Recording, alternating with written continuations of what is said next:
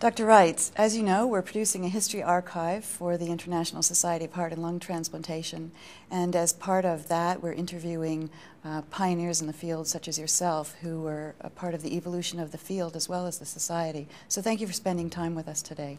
Thank you for inviting me. It's a pleasure. Let's talk about your education. You started out at Stanford, and of course your name is indelibly linked with that institution. You did your undergraduate studies there, as I understand, graduating in 1966, and you then went on to medical school at Yale University. That's correct. So you would have been a student when the first human heart transplant was performed in 1967. What do you remember about that period? That was an extremely exciting period for people in medicine, in medical school, I think, especially someone interested in surgery, as I was. It was such a huge event, cover of Life and Time magazine and all of the press reports at the time. It was an amazing thing. It was in that era when there were things like the Apollo mission and the space program, and it kind of had the same appeal to someone interested in surgery as those things did to the general public. So the sort of anything is possible kind of That's right. It framework. was just an amazing thing. We were caught up in it. I was fascinated by it, and with my experience at Stanford, I had been a physiology major and had done some research in physiology having to do with the heart. So I was naturally inclined to think about heart surgery as a possibility. So it really piqued my interest a lot. So is this what, so you then did an internship in surgery at Johns Hopkins, I understand. Actually, just to step back slightly, because of being at Yale, we had a requirement in our MD degree to do a thesis. And this had to be a semi-serious piece of work. It wasn't quite up to a PhD standard, but and most of the medical students took 6 months, concentrated on their thesis study. And it occurred to me that what I really wanted to do was, because of this interest in cardiac surgery and what was going on at Stanford, I contacted Dr. Shumway, and he agreed to let me come to the experimental lab as a student to work in the lab on a heart transplant project in my senior year of medical school. Oh, what And a that wonderful was start. 1969. And who would I find in the lab that year but Ed Stinson as the fellow who was, his only clinical responsibility was working with the heart transplant patients, but his daytime job was working in the lab. So having Ed across the table doing canine heart transplants really was the thing that cemented it for me. So your interest in not only surgery, but cardiac surgery, but also transplantation, all evolved while you were still a medical student. That's right. And my thesis in medical school at Yale had to do with the heart rate control of the denervated heart. But it allowed me to go into the operating room and see some of these early heart transplants that were being done by Dr. Stinson and Dr. Shumway, and then also to do some of the rounds on the patients. And these patients stayed in the hospital for 3 or 4 months at a time, so you really got to know them. And as a result of that 6 months, Dr. Shumway usually liked you or he didn't like you. And I was fortunate in that he seemed to like me, and he liked my enthusiasm, I guess, and dedication to what I was doing. So he said, "Why don't you come back and be a resident here?" And of course, that's exactly what I wanted to hear. And his ideas of surgical training were much different than the standard surgical training. So as Dr. Stinson and 4 or 5 other individuals, he suggested to those people who he was recruiting early into his program that they do a medical internship. So when I was at Hopkins, I was a Osler medical intern. He thought that the medical experience would give you a better background for taking care of patients, and I think he was probably thinking of transplant patients. So that's a very forward-thinking way of considering training. That's right. Ed Stinson, for example, went to Minneapolis to Hennepin County General Hospital to do a medical internship, a very busy medical internship where the medical interns have a lot more responsibility than surgery interns at that level. Mm-hmm. The same thing was true at Hopkins. So I did my medical training there, and then the first year back at Hopkins as a surgery resident was as a junior resident in cardiac, no general surgery path at all. So that was back at Stanford? Yeah. After you finished at Hopkins? Mm-hmm. After I finished 1 year at Hopkins, yeah. So you did a medical internship and then you went right back into cardiac surgery. That's right. At Stanford. Mm-hmm. And you've indicated already that Dr. Shumway had a major impact exactly. on your training, and yeah. I'm interested to hear mm-hmm. more about his philosophy of training. Well, he was all about opportunity, giving people a chance to do something. And at an early stage, and go with it pretty much as you were capable. I think Ed Stinson was a perfect example. He had his medical internship. He did the junior year of cardiac surgery. And then his third year out of medical school, he was the chief resident in cardiac surgery. And he was doing just amazing, complicated cardiac surgery, including being involved in the first adult heart transplant in the United States that year. Mm-hmm. So if the person was capable, if the resident could take the responsibility and respond, he was all for promoting, and he didn't like the idea of necessarily following a rote path through training. He tried to make it fit the individual. So he gave people a lot of opportunity in those early years. Eventually, within a few years, the board decided it didn't like that pathway. It was too hard to define. Dr. Shumway recognized what he thought was quality, but it was hard to describe to the board or have them accept that pathway. So eventually this style of training stopped, and it went to a more conventional general surgery first, board certification in general surgery, and then cardiac surgery. But it was kind of a unique time of about 8 to 10 years, late 60s, early 70s, where he had a different philosophy about training. Well, it's interesting because then you identify individual aspects, and some people rise to that challenge probably mm-hmm. more easily than others, but having the talent to recognize those individuals. Yeah, I think Dr. Shumway was a great talent scout. And I think the fact that through all the years that he was chairman, so many terrific people came through and then went out to be heads of programs other places, I think showed that his picks were pretty good for the most part. Well, certainly there's at least a generation of transplant-related and other mm-hmm. Non-transplant-related cardiac surgeons who came through the Stanford program. Yes. I know that mm-hmm. You've also had a keen interest yourself in resident training, and mm-hmm. I understand that's been an important part of your academic career. It sounds as if that mm-hmm. was built on perhaps the mentorship style of Dr. Shumway as well? Yeah, I think so. What I liked and what he showed was having residents at an early stage decide to pursue cardiothoracic as their track, as their career. The previous paradigm of a 6-year, 5 or 6 year general surgery program was taking some of the best years of someone's life and putting them into something they would not ultimately be utilizing, they wouldn't be doing.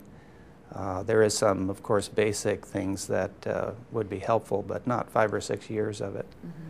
But if you can get someone going and thinking about thoracic and cardiac problems in their 2nd and 3rd year, and thinking of themselves as cardiac surgeons at that time, their commitment, their enthusiasm, their productivity is going to be much better.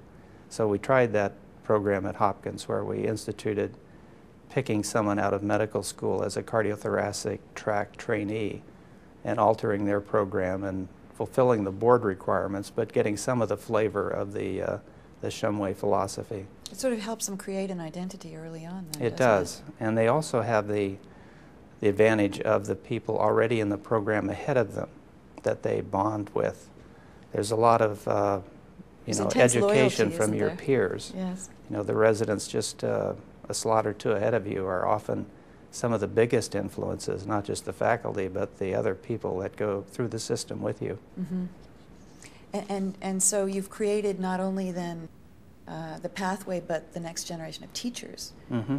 as they're going through. I think that is part of it. You get,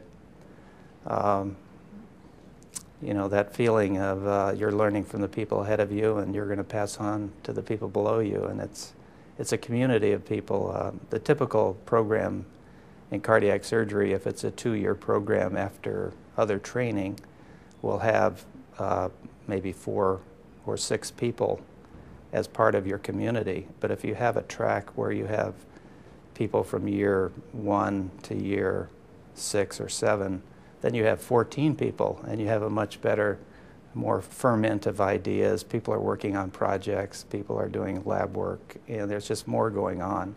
So that's what makes a nice environment at a place like Stanford. You just have a lot of people interested, and they're going off in different directions with the projects that they're doing.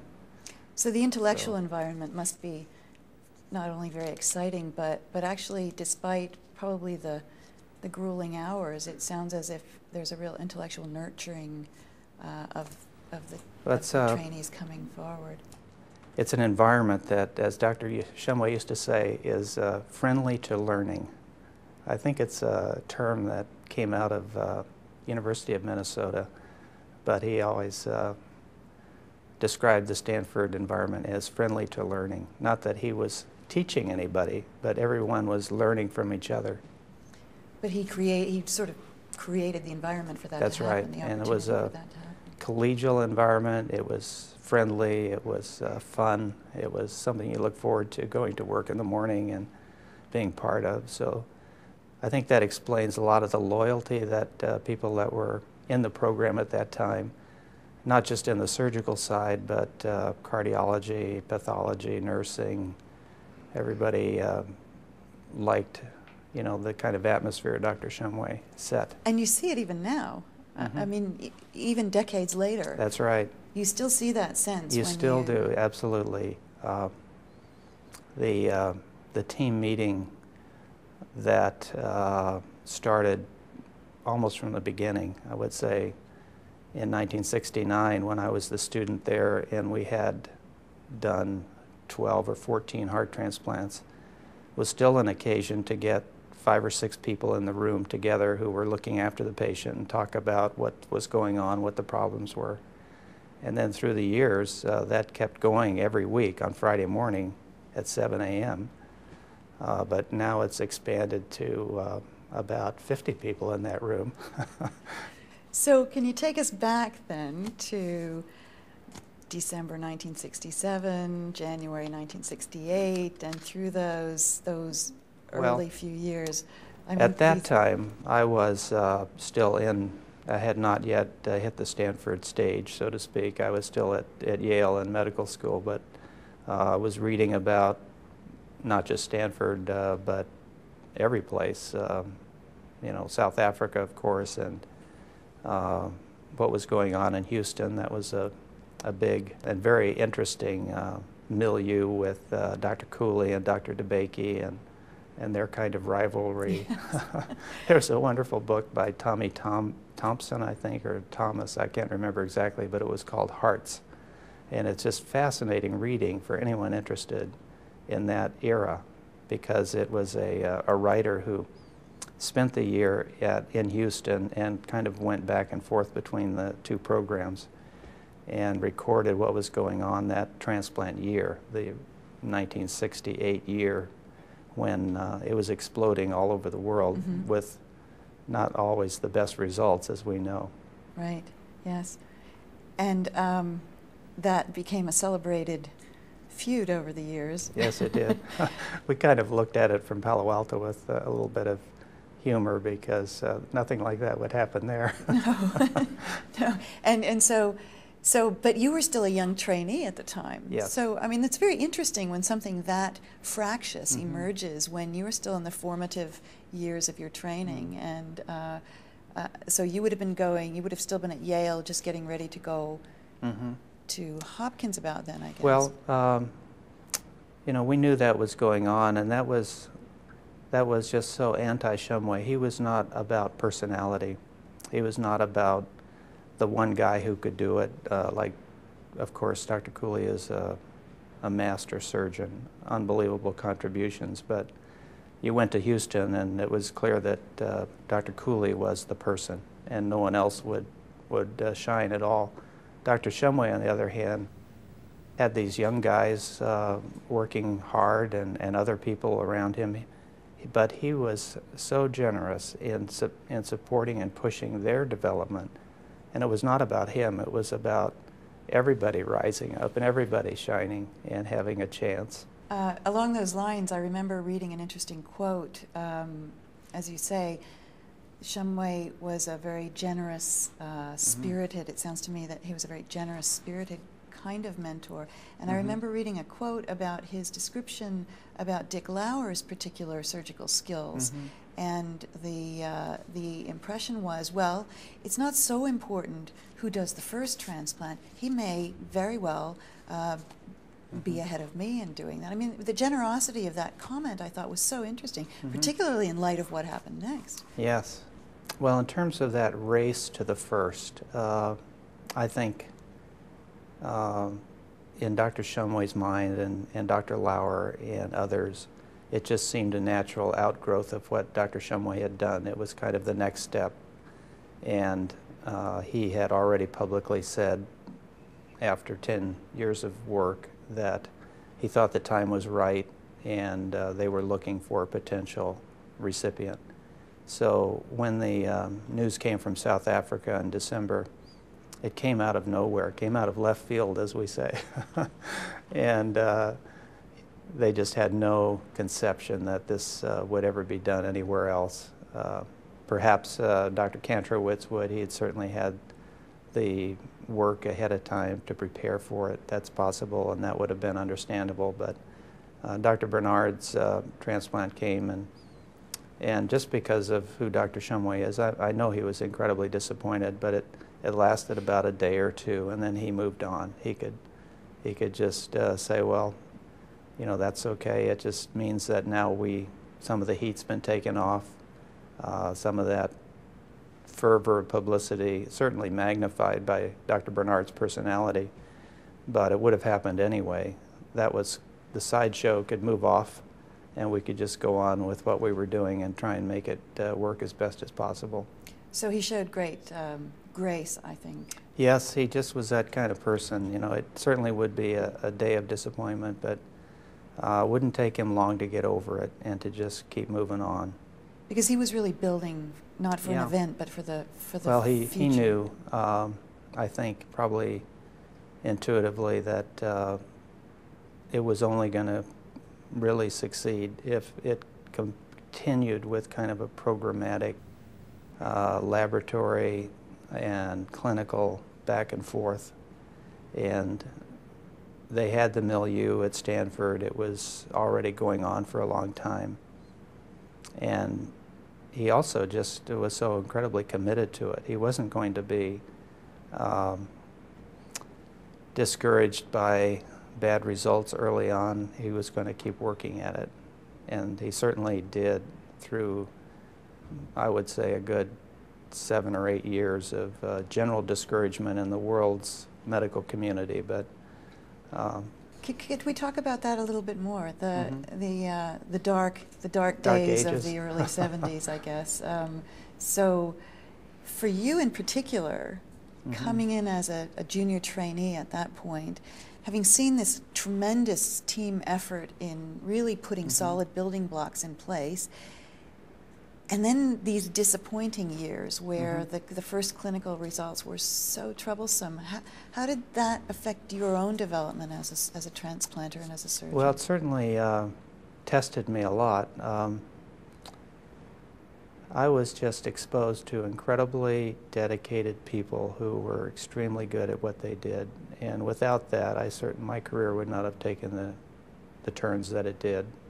But Ed Stinson and another person named Randy Greep. Randy Greep is not as well known in transplant circles because his career after he left Stanford and went to New York.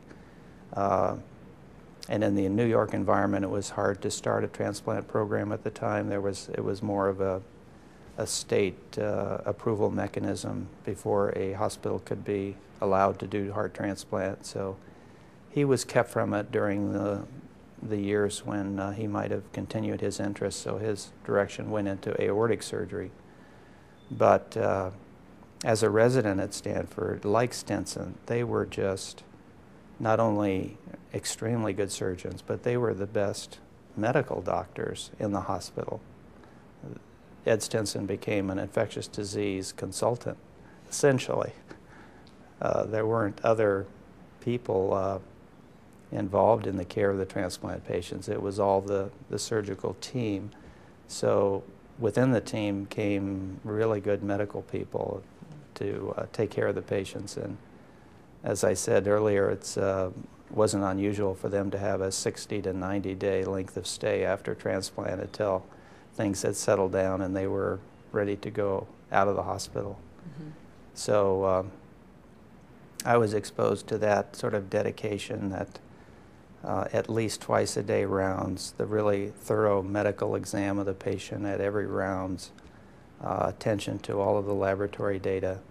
The diagnosis of rejection was measuring the height of the EKG in 4 different leads and adding them up and following the EKG voltage. Well, let's look at that a minute. So if you were making rounds then with the team, and maybe one of the team members was actually measuring the ECG, and you were looking together at the condition of the patient and how it might have changed, then what would the next steps be if there was some decrease in the QRS voltage and a little worrisome change on exam? What would you... Well, that would be a 10% drop would be a real leaning towards treating that with Solumedrol. And so would this be a bolus of... a bolus. It might even be a 3 3-day bolus and then a taper. We just had, of course, prednisone, azathioprine, and ATG, which was a homemade rabbit ATG that had been developed in the lab. Again, another project from a surgical resident who spent time in the lab. So this would have presumably been taking thymuses from congenital heart surgery. Exactly, yes. And injecting them into rabbits? Yes. Right? There was a little cottage industry in the lab led by a Dr. Charles Bieber, who was a pathologist, researcher, working with Phil Oyer, another of the residents of that era, who later became so well known for his mechanical assist device development. But in the early days there, he was working on the ATG project. So you had this was the induction therapy, presumably, or did you also use it to treat rejection? Well, particularly severe rejection, that was pulling out the big guns to use the ATG. And how often did you see what was severe rejection? And was it difficult to discern in those days? Well, it was. It was a lot of subtle signs. Of course, not only the EKG voltage, which could fall because of also with some edema. You know, a little fluid overload could make the 10% change. But of course, that could represent a little heart failure, and that might be confirmatory. So it was all of these subtle things and how the patient was feeling, and it was a real art putting together these pieces of other information and making sure that it's not also coming because there's a pneumonia developing somewhere in the left lower lobe, and that's decreasing the voltage for that reason. You know, so the fever, the everything, it's just, it was a very medically important, and the results at Stanford, which improved from say 20% 1-year survival to 60% 1-year survival without cyclosporin, but came because of really good medical attention during that postoperative period, dedication to it, something that you wouldn't find in a primarily surgical environment as perhaps South Africa or Houston and other places that were getting into it early on. Well, I can't imagine that it would have been completely routine for a surgical team to be measuring ECGs and really looking at the detail, the fine details. But that was the Stanford environment. That was Dr. Shumway's, you go do a medical internship, you get a feel for what you need to be looking at. So the complete physician. A little more of that, surgeon. yes. Yes, that was his idea about how the cardiothoracic surgeon should be, and that's how, although the training was not very standardized, it did have an ultimate goal. So those early days then, as you said, the 1-year mortality in the early 70s was pretty bad, and probably the excellent attention to care at Stanford made it not quite so bad there.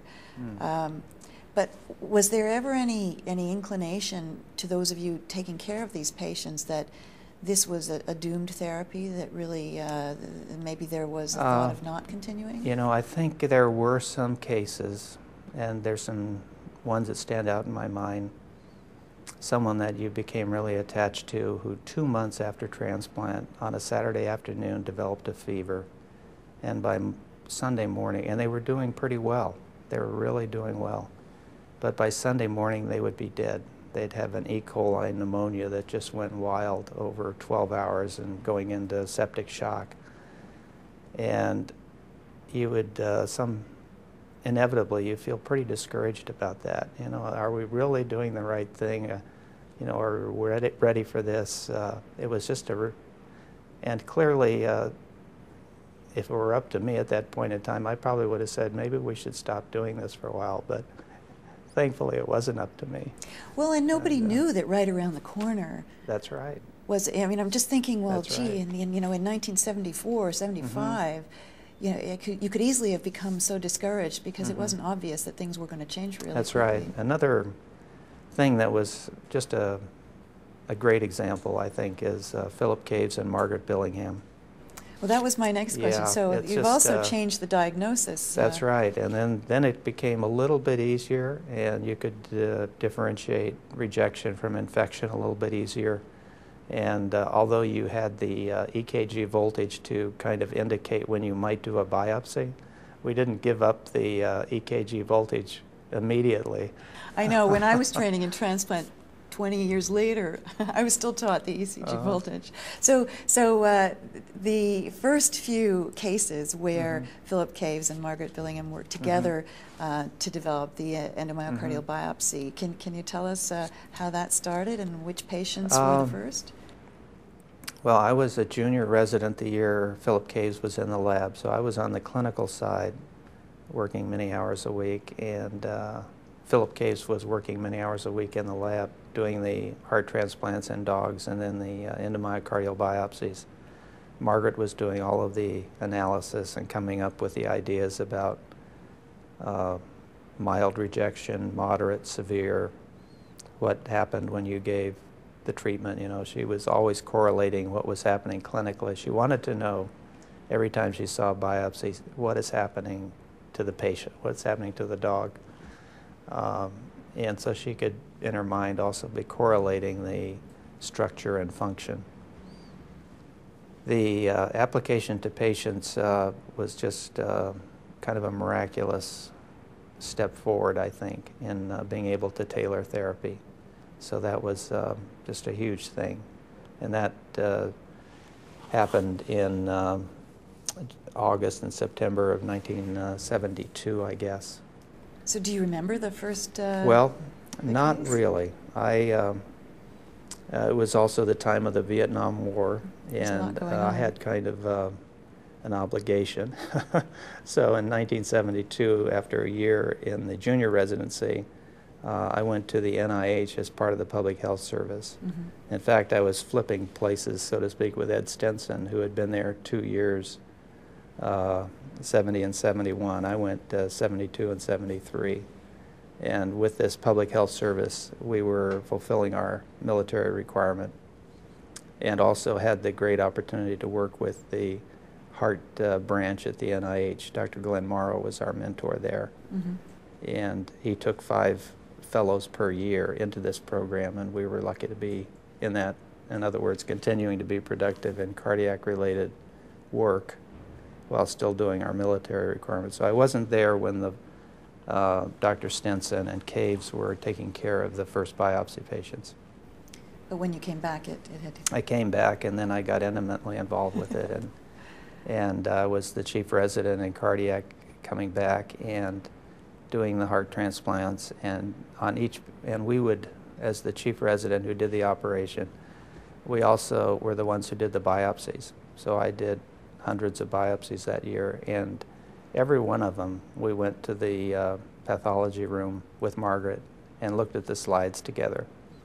And the team with me would talk about what's happening to the patient. Margaret would tell us what's happening with the biopsy. And a real clinical pathology yeah. correlation, which is really how it should yeah, be. and this pattern went on until I think around the cyclosporin years, when the activity really increased. There were a lot more transplants, and the biopsies at that time began to be done by the cardiologists. And certain of the cardiologists who did the more invasive studies on the transplants, the angiograms and so on, also then started to do the biopsies, and we kind of lost that connection with Margaret. We were hearing about it, but we weren't actually sitting down with her and looking at it together. It makes a big difference, doesn't it? It does, yeah. Yeah. So cyclosporin came along then and changed everything. Yes. But before the advent of cyclosporin, there was another momentous event when you and your team did the first heart-lung transplant. So in 1981, I believe? That was Dr. Shumway and Lauer, when they did the first heart transplants in dogs, also had the idea that if they took out the heart and the lungs together on block, then it could be a pretty easy surgical operation to put them back in again. So they did some dog heart-lung transplants and published one paper on it. I don't know the number, maybe 6 transplants. I can't remember exactly. That didn't work because the dog's breathing apparatus under denervation is inadequate to support life. The whole pattern of breathing in a canine model changes with denervation, and they were hypoventilating, so they might live for a day or two, but then they died. So it was always in the back of Dr. Shumway's mind that there's a role for heart and lung transplant because of the congenital abnormalities that affected pulmonary as well as cardiac development or physiology, and that there would be a role, and he was really interested in transplanting the block. So when I finished my residency and wanted to, as a junior faculty, to have a laboratory project, he suggested in a hallway conversation, why don't you go back and look at this heart-lung block again and see if you can make it work? And it was about like that. So that started the whole studies devoted to heart and lung transplant. So that would have been in the late... It's about 76. About 76. And so what finally led you to the first patient? Fairly soon we figured out the dog thing, and that we needed to do a primate study. There had been some indications from work that Aldo Castaneda had done in primates that, and he had shown auto-transplantation of a heart-lung block would in fact breathe normally. So, despite the denervation. Despite the denervation. And he had used baboons, which are a much larger animal model. We could not in any way do that type of primate study. So we had some small monkeys available to work in the lab, cynomologous. They're about 4 to 5 kilograms. And it fit in with another interest of mine, which was pediatric cardiac surgery. And what a wonderful surgical project to operate on small primates, 4 to 5 kilograms. Learn how to cannulate, how to manage the pump, how to operate in these babies, so to speak. And it was perfect. And then we moved our lab from a dog lab to a primate lab, started the heart-lung transplant studies then. And lo and behold, we could get survivors of auto transplants. The allo transplants would die of rejection after 7 to 10 days. We didn't even bother to really treat them with the immunosuppression we had because we were still early in the studies. And lo and behold, we heard about cyclosporin. We heard about Roy Kahn's work. David White is a research pathologist in Cambridge, and he kind of recognized, I think, for the first time when cyclosporin was used in a rat model of heart transplant in Cambridge, that this was something different and something very effective. So that got the whole, it's a huge, wonderful story about cyclosporin, but he, I think it was mainly through John Walwork, who was with us at the time, that David White came and gave a little seminar in a small room at Stanford with about 10 of us there about this new compound. It was very early, and they were going to start using it in patients after renal transplant. So we were kind of alerted to this material and what was known about it at that time. And it sounded so fascinating, we really were interested in getting some cyclosporin to use in the lab. And through David and connections he had with Sandoz, we were able to get some of the compound, the powder at that time, and you had to mix it with olive oil and use it as an IM injection. Of course, nothing IV. So this was well before it was marketed. Yes, it was. We probably first had it available late '87 or early '88, and it was the only U.S. 77, 78? 80, 77, 70. You're right. Yeah, I'm jumping ahead a decade, but it was. I think the first lab in the U.S. that had access to the material, and there were some studies started in rat heart transplants, but the main goal we had was to use it in the heart-lung monkeys.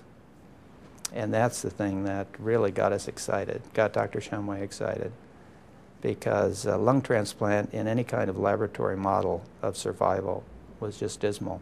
There had not been any 2-month survivors, let's say. And we had animals after heart-lung transplant, IM injections of cyclosporin, a little azathioprine, who were jumping around their cages and looking well, and the chest x-rays were normal. And Dr. Shumway, who didn't come to the lab very often in those mid-70s, let's say, started coming every day to make rounds on the monkeys. Yeah. He was really excited about it. But it's a big step then to is. Go from these very, very promising experimental animals and a promising new compound to the actual first clinical case. Yes, and that had to really, that meant really that we had to, the first approved use of it for patients was going to be in heart transplantation. So that worked its way through to a clinical protocol, and the first heart transplant at Stanford to have cyclosporin treatment was in December of 1980. A young man with a cardiomyopathy who turned out the donor was actually undersized pretty substantially. And whereas Shumway had never been a fan of heterotopic heart transplant, the disparity between the donor heart and the recipient heart was so great at the time, and Phil Oyer did the operation. Clearly the only thing that we could think of to do was to do a heterotopic transplant. So even though it had never been done at Stanford before. So this decision was made intraoperatively. Intraoperatively. Yeah, just because when the donor heart came back in the bowl, it was so tiny. It was so small. So small, and to think of it as replacing this patient's heart and carrying the circulation, it was inconceivable. So the heterotopic heart was used, and it was very effective support, and he did well. But it certainly added a new twist to biopsying the heart. You know, we didn't have a lot of experience biopsying a heterotopic heart. And this is the first patient who got cyclosporin. Of course, the next patient, who might have been a couple of weeks later, was a more standard transplant. And there were perhaps 3 or 4 heart transplant patients getting cyclosporin. And again, at that time, it was IM injection, not even oral. Not even oral. And did you notice an immediate? Well, it was clearly different, and it was clearly better. Absolutely.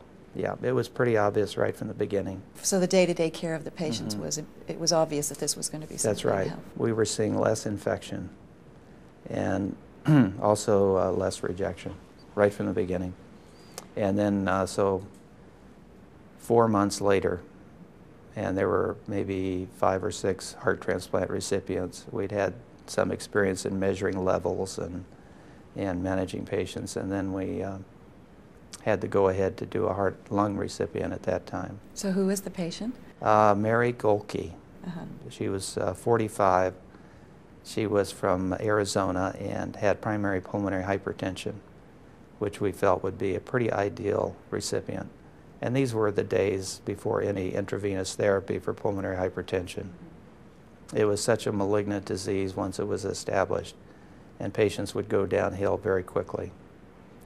Severe right heart failure, and she was desperate, and she was a very smart lady who was looking for every chance to survive, and had been told by a physician caring for her that there was no treatment, and the only thing that anybody could do to help her was if she could get a heart and lung transplant, if she could have new organs, she could.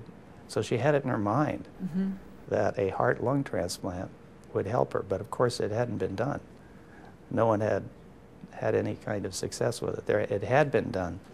3 patients who all died within 3 weeks. These were back in the days when heart transplant was just, 68, 69.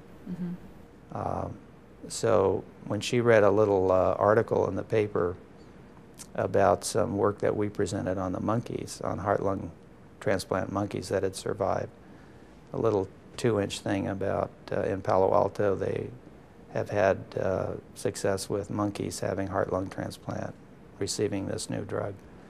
She contacted us, and we were just starting to look around our patient load and see, who might be a potential patient. So she was one of maybe 5 or 10 we were considering. But she rapidly rose to the top because of her determination, right. her willingness willingness, for something yeah. experimental. She always said from the first couple of visits that she didn't want to be the first. She'd rather be the 3rd or the 4th, But then it was pretty clear she couldn't wait. Yeah. Yeah. And so she underwent transplantation, and was it March of 1981. And was it long before you realized that it would be a success? I mean, you were building on a few Yes, it was. attempts. Of course, we had our ups and downs, and it was not immediately obvious that we were even going to get out of the first month, because although the graft worked well, fluid management was a big problem. She was pretty debilitated, and nutrition was a problem. So with her kind of inability in the first couple of weeks to eat, we were using hyperalimentation to feed her IV. So we gave her too much fluid, and she developed pulmonary edema, had to be reintubated. This is about 2 weeks post-op. And of course, at that point, was this lung rejection? Was this our overly aggressive fluid management? We were just totally flying by the seat of our pants, because we had taken care of monkeys, but we had no idea what, just a general idea, but about lung transplant behavior. And we also had the mistaken notion, because of just some anecdotal experience in the animals, that if we did cardiac biopsies, we'd be able to detect rejection in the graft, including the lung graft. We thought they would be synchronous. Turns out, of course, that lung and heart rejection is usually asynchronous. Right.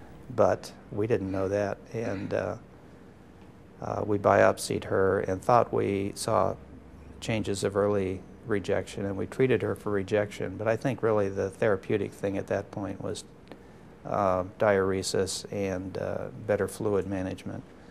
And after 2 or 3 days, she was extubated, and then she was on a trajectory that led to her being well. You know, so she was discharged in good condition, and she actually ultimately lived for 5 years. That's a tremendous success. So out of the blocks, to do your first patient with a lung transplant and have them do well, I think that really, at least in the transplant community, to have a lung transplant do well was kind of an extra seal of approval on cyclosporin. I mean, if it would seem like it was going to help heart transplants go up another 10 or 20% 1-year survival, 10 or 15%. But to have it take something that had been impossible before and make it possible, then it must really be good. That's a real quantum leap, isn't it? Yeah, so it had a little booster effect, I think, on cyclosporin. We were also very fortunate. The second patient did well and left the hospital and was another poster child for lung transplant and for cyclosporin. So I think that helped jumpstart the enthusiasm and certainly gave lung patients another option. Right, yes. And that's another story in itself. Well, just the possibilities, opening the door to the possibilities, went from complete failure of all attempts to the fact that success can be achieved, really gives a great sense of encouragement to the whole community, doesn't it? Yes. Well, that's a wonderful story, and I really appreciate you spending some time telling us about it and about your years in this field. Obviously, you've made an enormous contribution to the field. I think that, like Dr. Shumway, I'd be the first to say it was the people around me that contributed to everything. I mean, it's just trying to make an environment where everybody. Dr. Shumway used to say that every resident he had somehow contributed to the method. There was always some new thing that happened every year. It could be a surgical thing, it could be a medical thing, something that how we took care of the patients. There was always some improvement year by year, and it was always everyone else, you know, and that's the way I feel about it, because his philosophy many times said was that he tried to get people smarter than him, rather than in a lot of other environments, people hate that competition or something and don't seek that. But that was his philosophy, and I've been very fortunate, both at Stanford and at Hopkins, where I was for 10 years, to have really smart people around me. Well, it's a legacy. It sounds as if you not only benefited from yourself, but have gone a long way to pass on to the next generation. Thanks. Yeah, I've been very fortunate. Thank you very much. Thank you.